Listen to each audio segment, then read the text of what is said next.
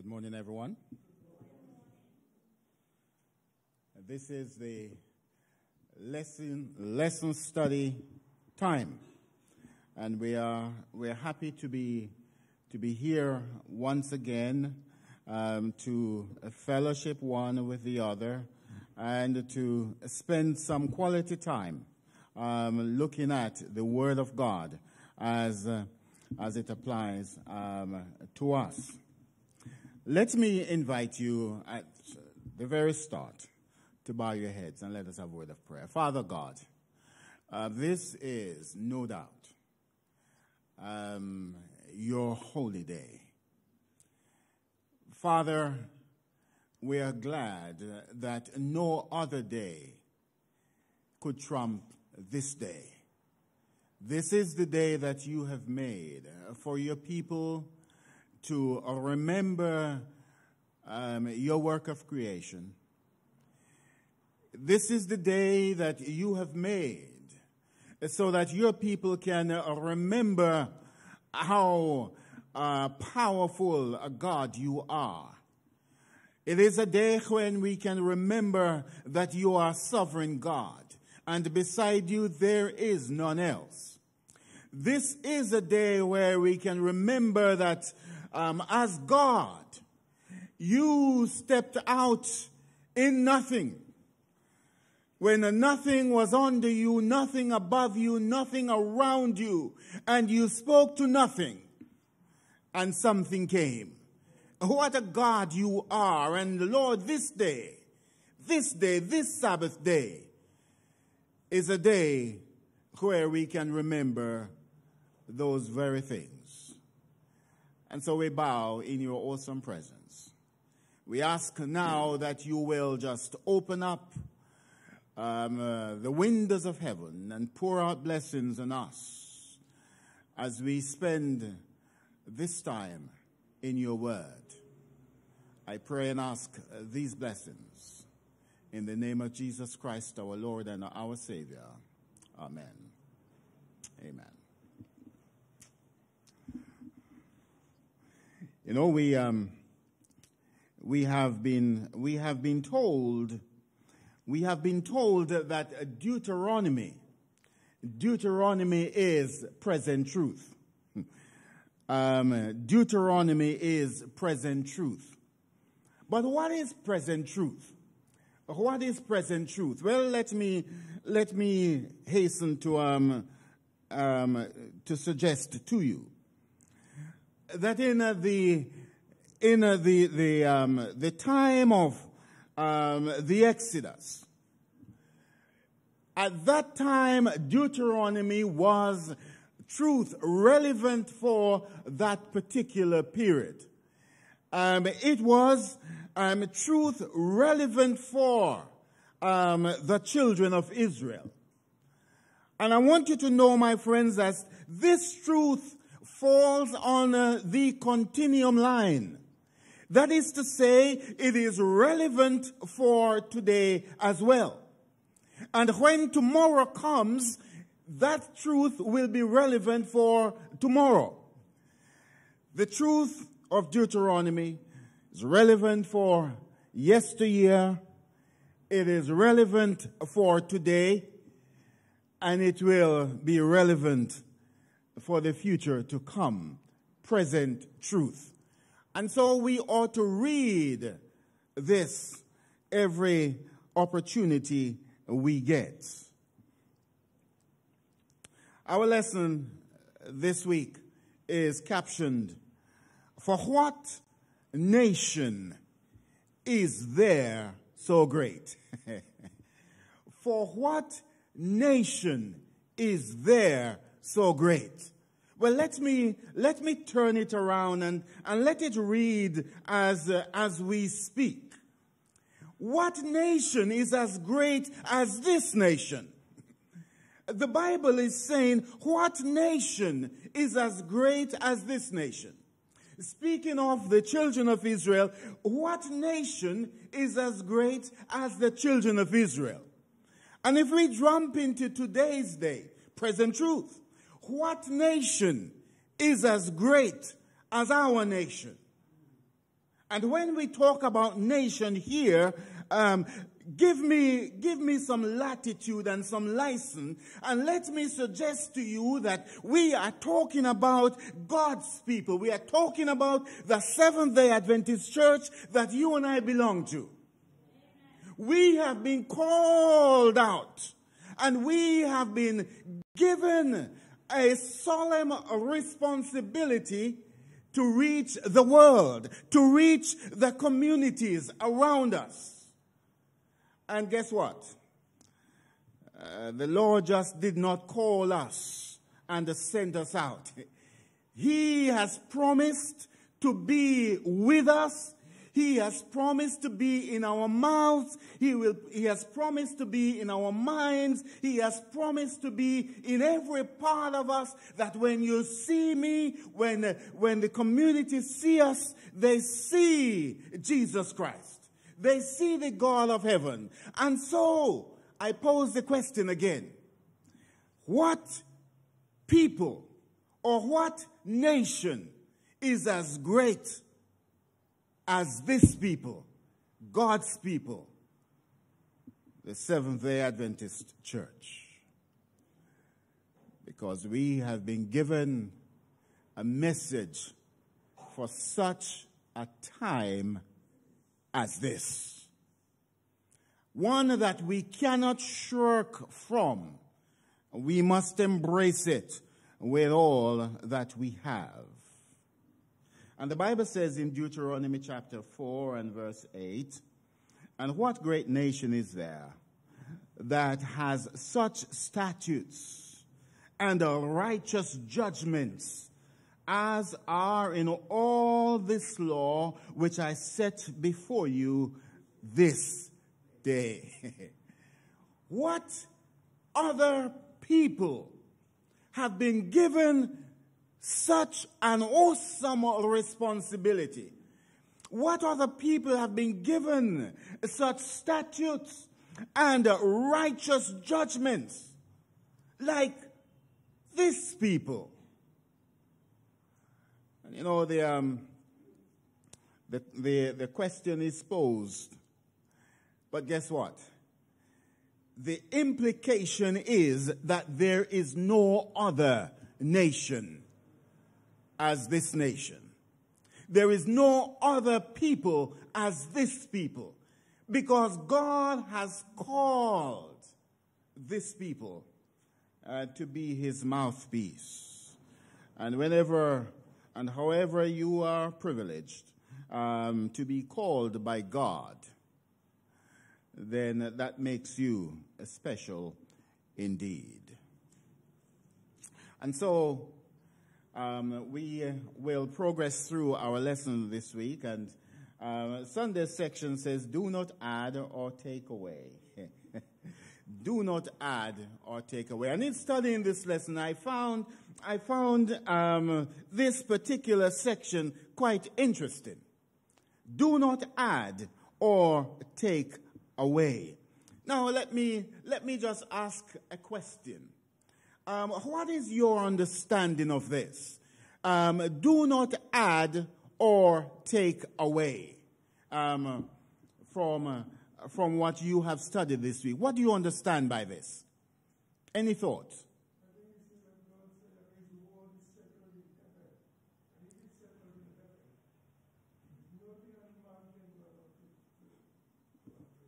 Okay. So our brother is saying that the Lord in his word said his word is settled in heaven. And if it is settled in heaven, there is nothing that anybody can do that can derail that which God has settled in heaven. Can I invite you to come down to the microphone, please, if possible? Please come. It's okay, come.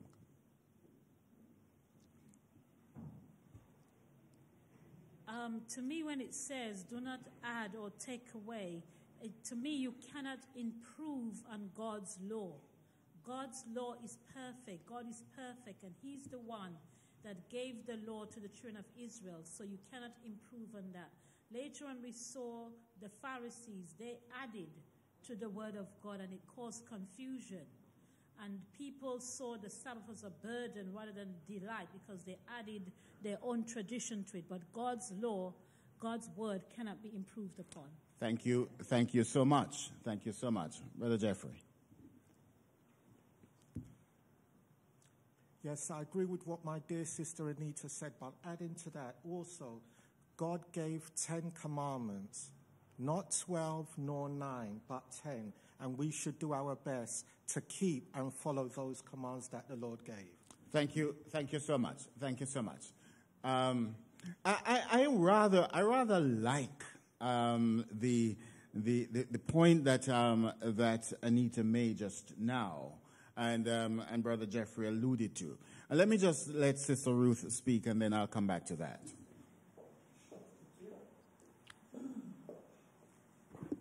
Happy Sabbath. Happy Sabbath. Now, here we find that God gave the 10 Commandments to Moses. And here, Deuteronomy says, obey the commandments I give you. You must not add anything to them or subtract anything from them. They remain as they are, as they've been given. Thank you. Thank you. Thank you so much. Thank you so much. When something is complete, it is complete. If something is perfect, then it has no flaws. It has no, it has no impurities. It has no wrong. It is perfect. Perfection cannot be improved upon. And if God has given his law, the Bible says the law of God is perfect, converting the soul. Isn't that what the Bible says? The law of God is perfect. And if you are going to try to change the law of God, then that is actually saying you know more than the Almighty God. I'll come back to that point. Yes, sir. The question I would like to ask, when we do something out of God's character, does he understand? It's the question. All right, I'll take that up in just one moment. The law of God, I said before, is perfect. And anyone who tries to add anything or subtract anything from God's words is trying to take the place of God. Is actually saying that you or me or anybody else know more than God. That is such an offense to the mind of God. Before you ask the question, let me just so we don't have two questions on the floor. Brother Murray is asking, whenever we do something that flies against the instruction of God, is God pleased? Is that what you're saying, sir? Does he understand? Does he understand? Of course. God has superior knowledge and superior wisdom. And he understands where we are coming from. But the question is, does he accept it? Does he accept it? If God says don't do it, he means don't do it. And God is not going to say, well, I understand, so let it be. Not at all. He says don't do it. And there is nothing that we can do to make that right. If God said don't do it, we don't do it. And if we do it, we are displeasing God. Yes, he warned us in Deuteronomy 12:32. He warned you carefully. This is what he said. My commandment, you be careful. That's what he said. Carefully observe it. And you must not allow take away. Now, look, I use this word. Some society believe in 9 commandments. 9. But they don't believe in 10. And they said one society believe in 1 and don't believe in 9. It's not so it go. Now, if you believe in the 1 that they said, you believe in the whole 10. And I want to prove this to you. if you believe faithfully in the fourth commandment, that covered the entire 10. And Jesus said, 2 new commandments I give to you. It's in the same 10. He said, thou shalt worship the Lord thy God with all your heart, with all your mind, with all your strength. And then the last one, he said, love your neighbor as yourself. And he said, on these 2 hung. You know, say hang. Hang is put at your neck. Hung is like, you hung a thing on 2 inches. That's the whole thing together. That's what it is. So if you believe in the fourth commandment, the whole 10 hung there. You believe that. So he said carefully, that's the word we use. Carefully, that's what does not add, nor take away. But we find men try to add, and you find the word follow after add, and not take away. Thank you. Thank you so much. Thank you so much.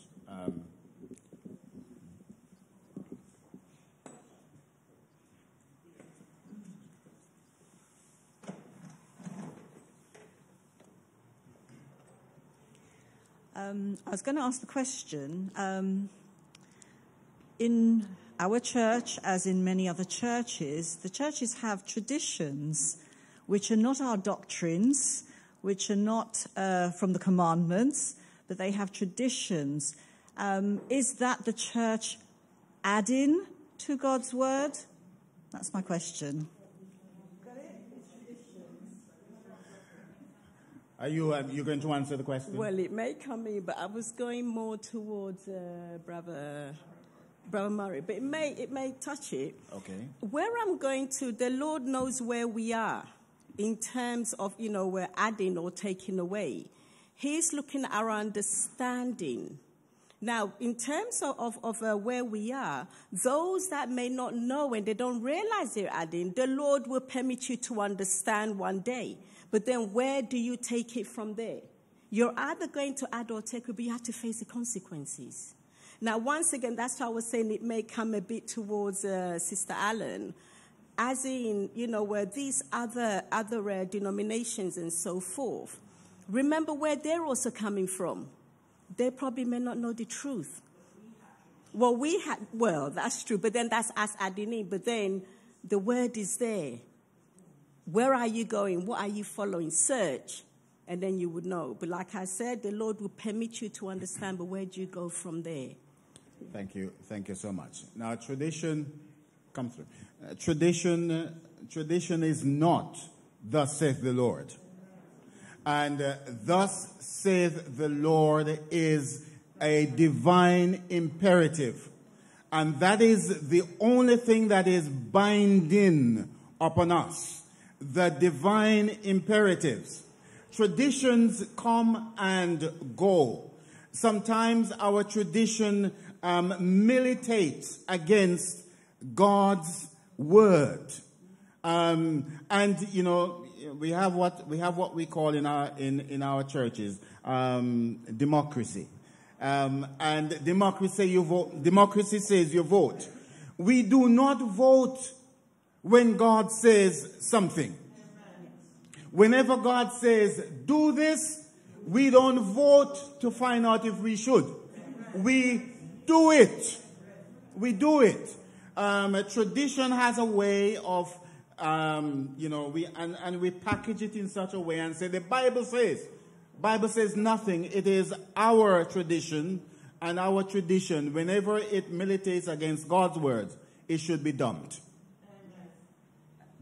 Yes, I was just answering Sister Aline's question. Please. But you have said some of the things that I was going to say. But we cannot do without tradition in the church, as long as we are not saying it's thus said the Lord. Anywhere you go in the world at this time, they will be having Sabbath school. Isn't that tradition?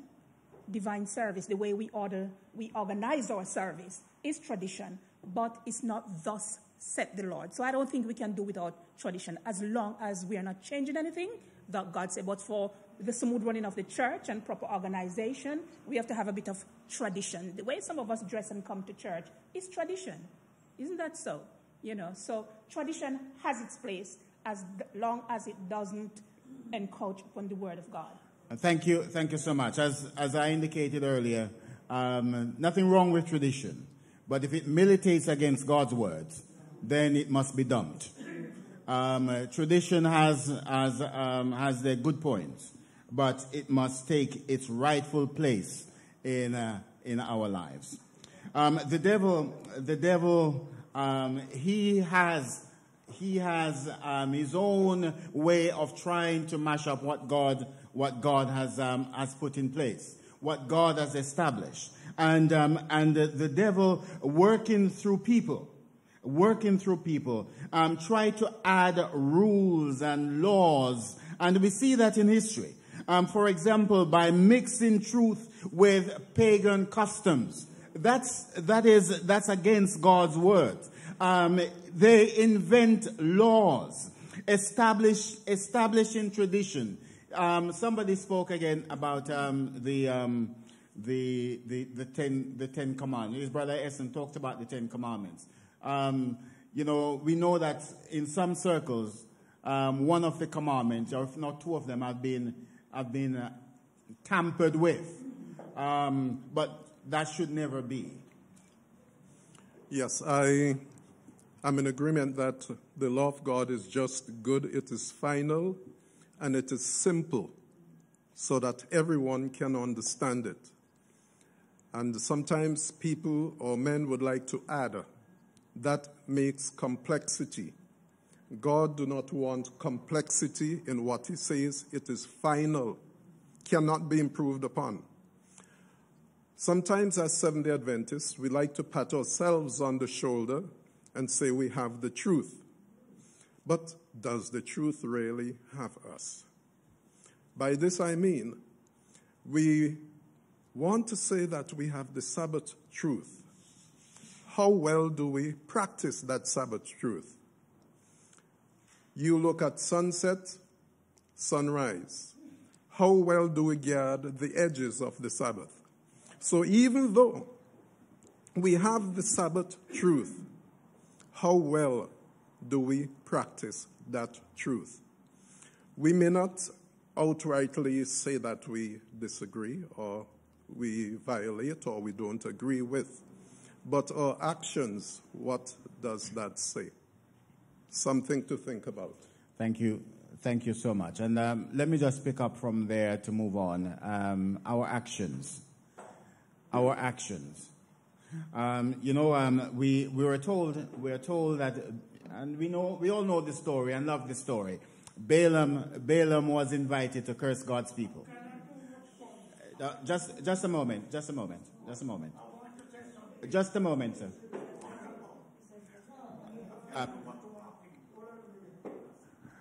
Balaam was invited to curse God's people. But God said to Balaam, you must not do that. You can only do what I have put in your mouth to do. You must bless the people. You must bless the people. And guess what? And Balaam wasn't altogether happy with that. And what did he do? He went and he concocted some scheme to circumvent what God had decided to do. That's right. Yeah, I was coming something near to that. Do you know that this lesson has warned us? Sunday lesson warned us. I was coming near to you.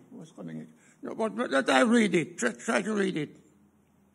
The law of God was faulty and need reverse. A large part of the professed Christian, they're talking we, of the professed Christian church, by their attitude, not by their words, show that they were accepting the same fault, our error, you put it right, error. They are accepting the same error. A lot of our people accepting the same error as who trying to add or reverse. And we are warned. He said that be careful that we don't accept the same error as those, they call it professed Christian. And don't accept the same thing as what they do. because a lot of us today going to run fast, and I don't want to go too far with it. It was the 29th of this last month when the Pope was to meet with the President of America to discuss, sign the Sunday law. The 29th of last month. I see it myself. Was up there to sign it. The reason why a lot of us want to hide themselves from persecution. And by hiding yourself from persecution, you're going to accept the error. Okay. That's what takes place.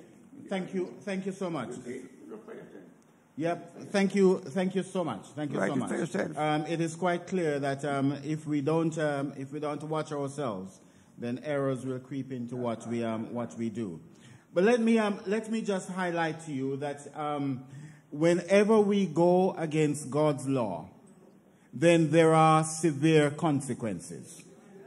There are severe consequences. Balaam tried to circumvent God's plan, and he introduced, he went back and he says to Balak and his people, one way that you can get to God's people, I can't actually curse them, but one way you can get to them is to allow your women to marry their men.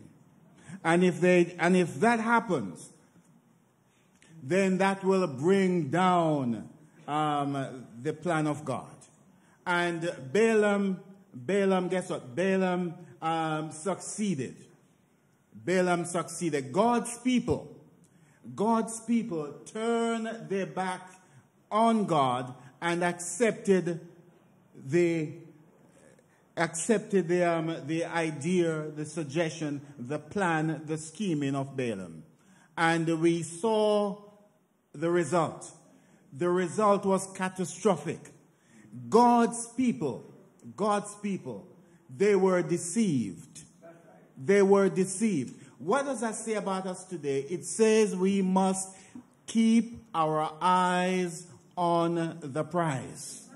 We must keep our eyes fixed on Jesus, because even in our midst, we will have people come in claiming to be a mouthpiece for God.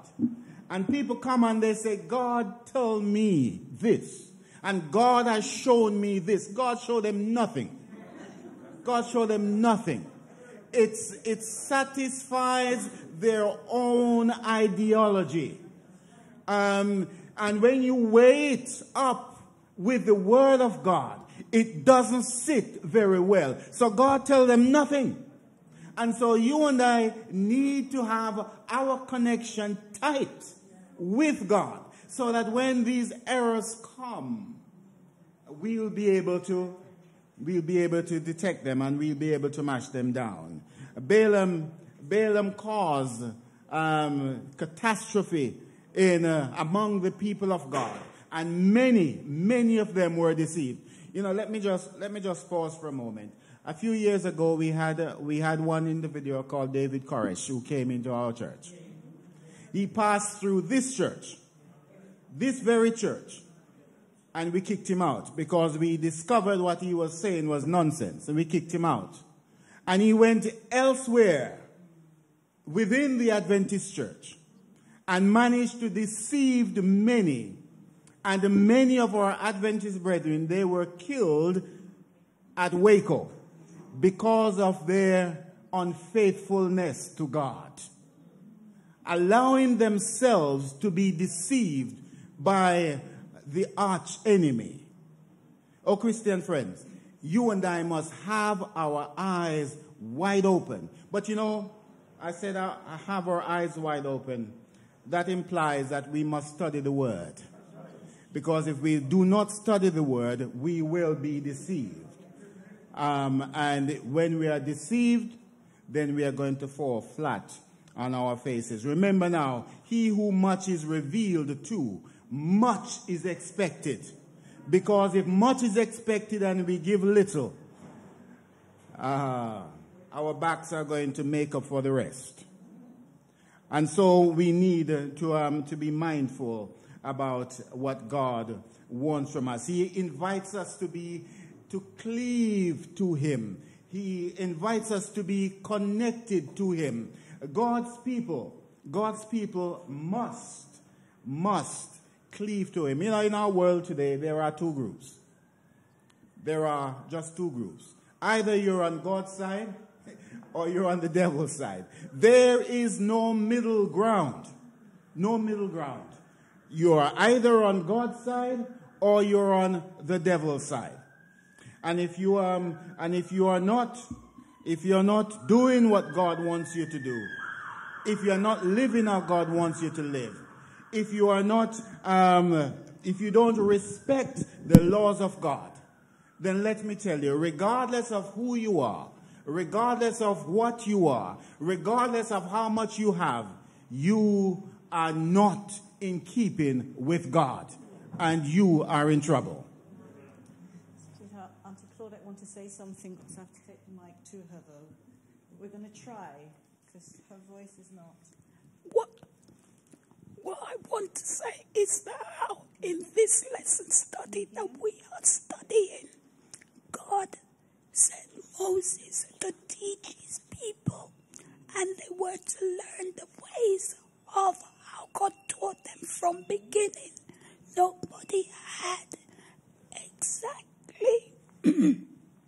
nobody knew exactly what God had done for them more than those people. So the fact when God says, do not add or take away, means it's instruction on their life. And if it involves other nations, they are causing them to die as well.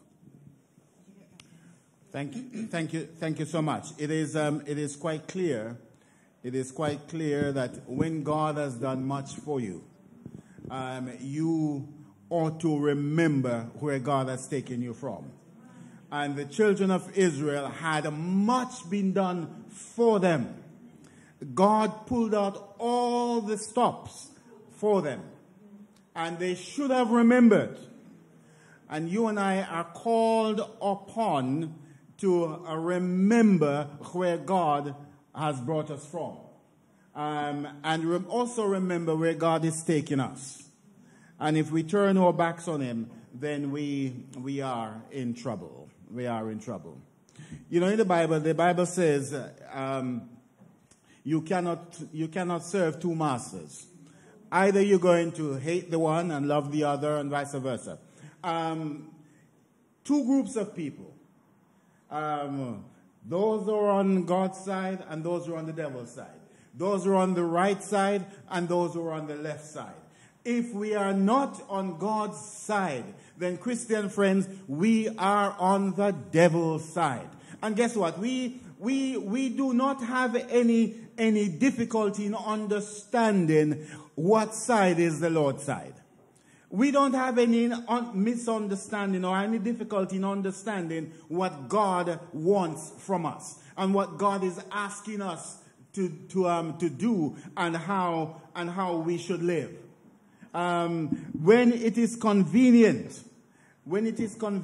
to us, we claim we don't understand. But you know, friends, the covenant of God is placed in our hearts. He has written his commandments in our minds, in our hearts, so that we will know right from wrong. We will know when we are doing something wrong and when we are doing something right. God will not keep us in a state of ignorance if we have a desire to know. Thank you, Elder. Yes, very true. We have either to be on the side of God or the side of the devil, but we have to be on the side of God. And here Deuteronomy, we know, is a book of the law. And it says, stay connected with God. Stay grounded with what God has taught us. You don't forget God's teachings. Sup with him. Do what Mary did. Meaning, she spent most of the time with Jesus. So we should spend most of our time with Jesus. Amen. Thank you so much. Thank you so much. You know, you and I are the light of the world. And why do I say that? The Bible tells us that our Lord that Jesus Christ is the light of the world. And when we are connected to the light source, we cannot help but give light ourselves. Isn't that right? If we are connected to the source of light, then we must essentially glow.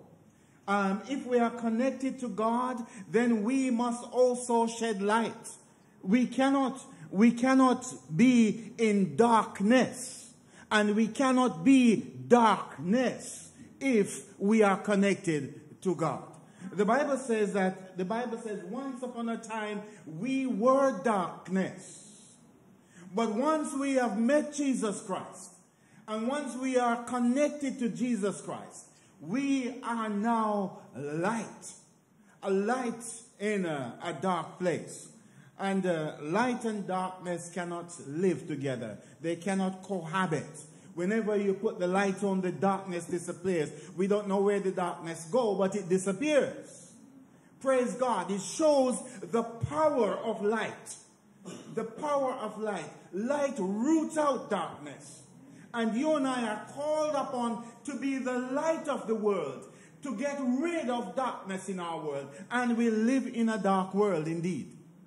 Our world is dark. Dark. But God would have us transform the darkness into light. He has called us to let our light so shine before men, that they, that is men, will see our good work and glorify our Father which is in heaven. And that is the responsibility that God has given to us. This is why He has called us to be a great people, a great nation. And the lesson says there is no nation. It is implied in the caption. There is no nation or no people as great as this people. God's people.